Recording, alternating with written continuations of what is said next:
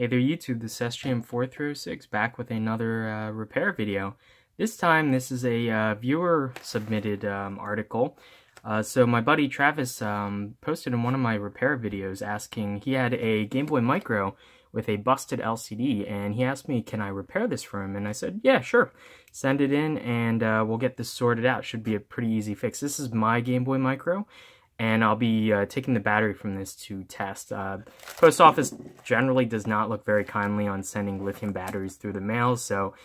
But yeah, you can see this turns on, my battery is still charged, works perfectly. This will be kind of my comparison test unit. So let's just get this open.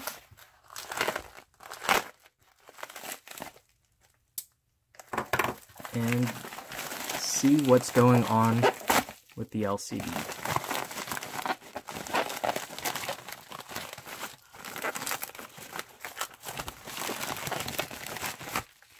Put this aside. Okay, so we have a bag in a bag. I always love me some bagception. Yep, so he'd said he'd sent it in the case, which is very good because when you put these things through the mail, you want to make sure they don't get more damaged.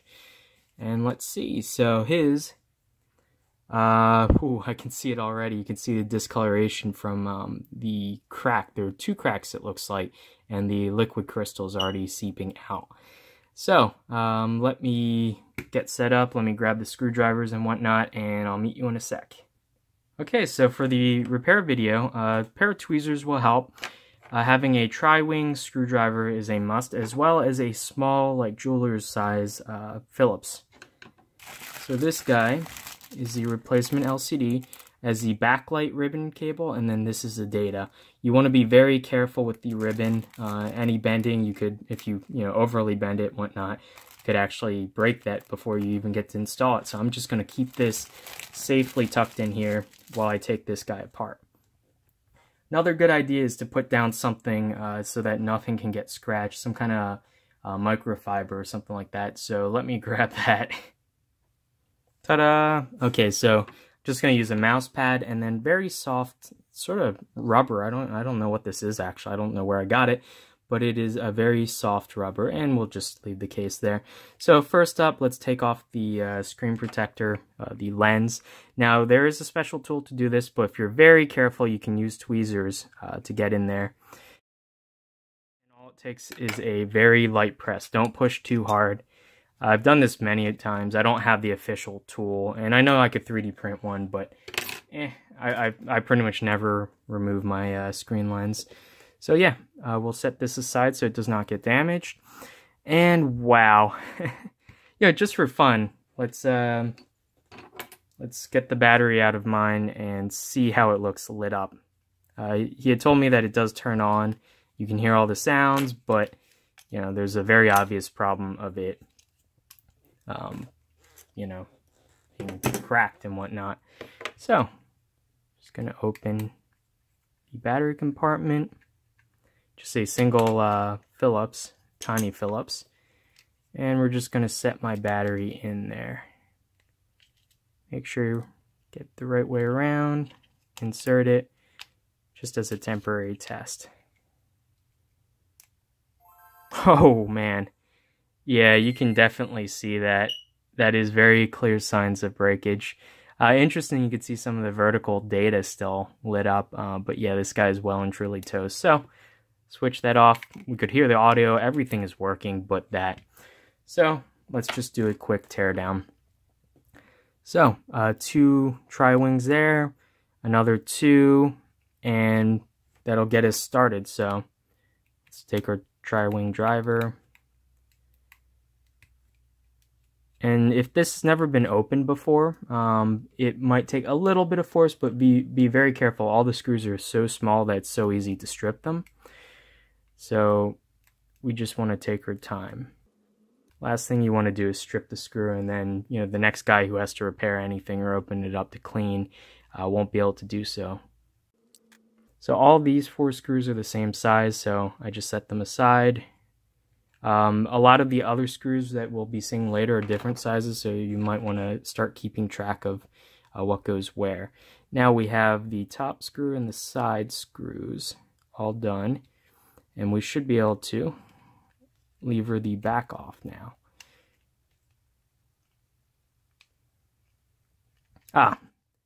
Almost forgot. So we have a couple more screws here. I believe it's just this tri-wing, the bottom larger one that needs to be removed.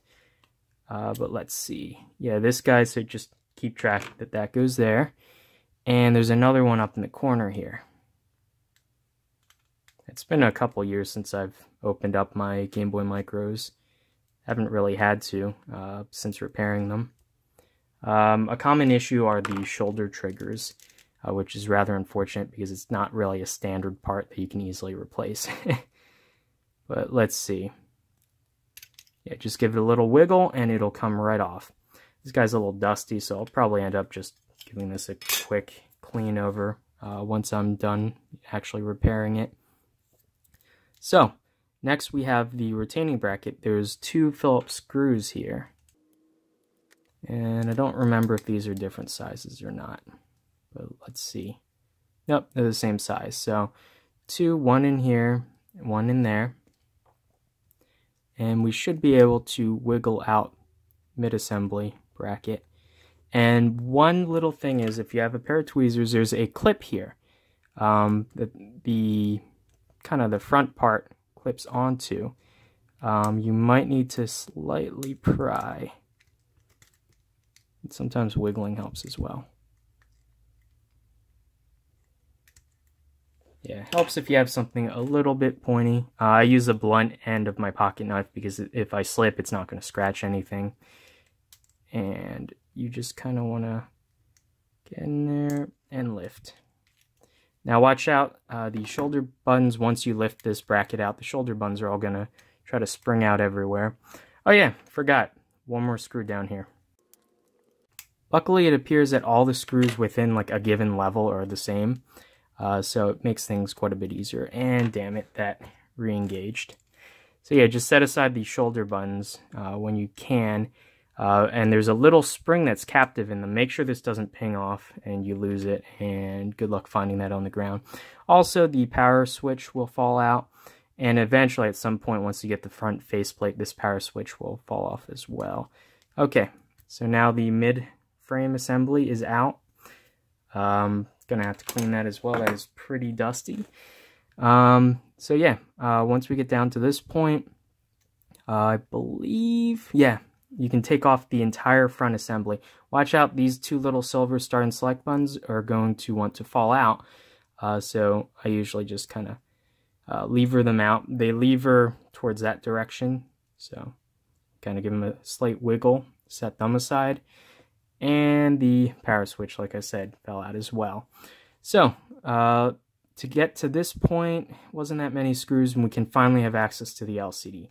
So just flip it up, pull it out, and then there are some flat flex connectors. So to get these off, be especially careful with the one here for the actual backlight. That one, you can easily break the tab, and once you break the tab, there isn't really an easy fix other than resoldering a new one or trying to like manually permanently solder it in. I've accidentally broke these types of tabs on PSP backlights, and it is a pain to fix. So basically, just get your fingernail, or you can use kind of like a plastic credit card or something. Very lightly lever them up. Doesn't take much force. If it's sticking, you're probably not doing it right. So basically just wiggle it out and you have the LCD free as well. So yeah, we can see this one's pretty well and truly toast.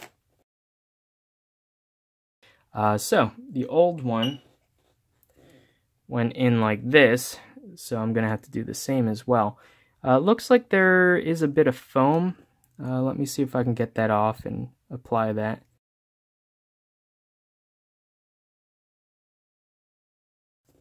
Ta-da, back on, and we're ready to go. Here, data first, because that's easy. Flip that down. Now tweezers. This is a very small connector, don't force anything. So once everything is in, then we're gonna have to carefully bend this so it actually fits inside. And the pressure of the front is going to hold that in, so once we actually close it up, it'll be fine. So, start and select buttons. Where are you? Here you are. Fit those in. Grab the front, which went here. Now, before you put on the front, we are going to want to grab that power switch. And the bump goes on the top. Make sure it actually aligns with the plastic part of the switch inside. Okay, so we are going to start at the top. Or we are going to start at the bottom.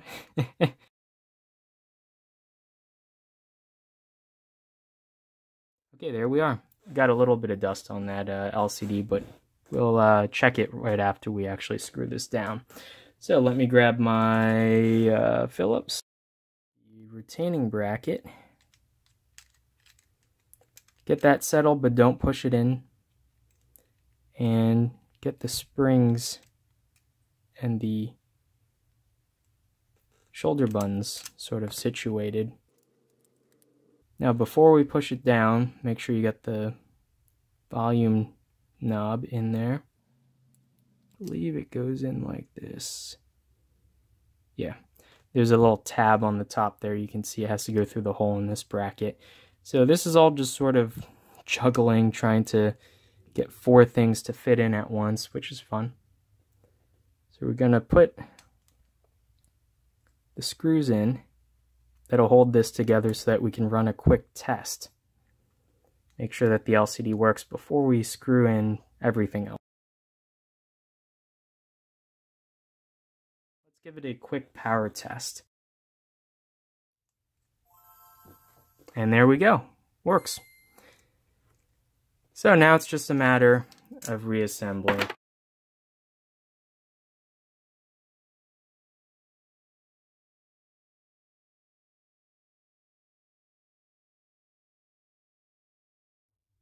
Okay, we're good to go. Let's put the faceplate back on before any more dust finds its way back in. Make sure there's no dust on the faceplate.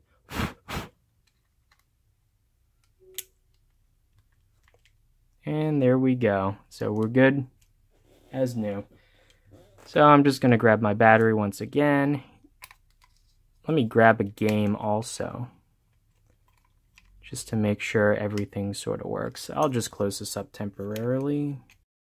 One thing to be very careful about with like all the screws in this, it'd be so easy to strip these out. So just don't tighten everything totally.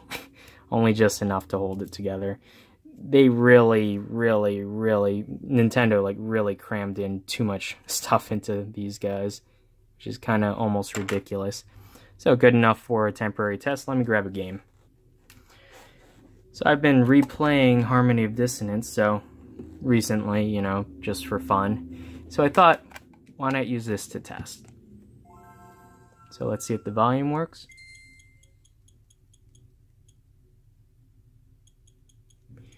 Let's see if brightness, I believe it's left. Yes, it is.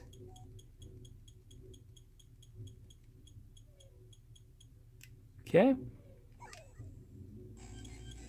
Volume works fine. And let's just load this guy up.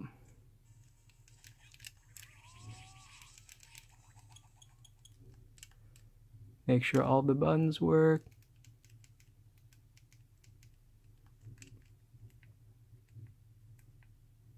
Okay, we're good to go.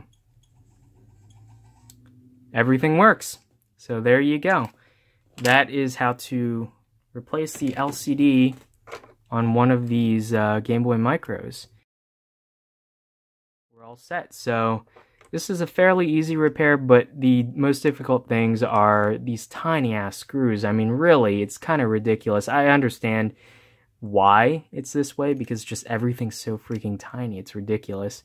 But using, you know, proprietary tri-wing screws and whatnot really doesn't help. If they just use Phillips, I mean, who cares if someone opens up something like this? But anyway, yeah, so hopefully you guys enjoyed the video. If you had any comments, you know, put them down below. If you have similar issues, this is pretty simple to fix. I mean, the only thing you really require small Phillips, small tri-wing, and just, you know, some gumption. So anyway, hopefully you guys enjoyed the quick video, and I'll see you guys next time. Bye.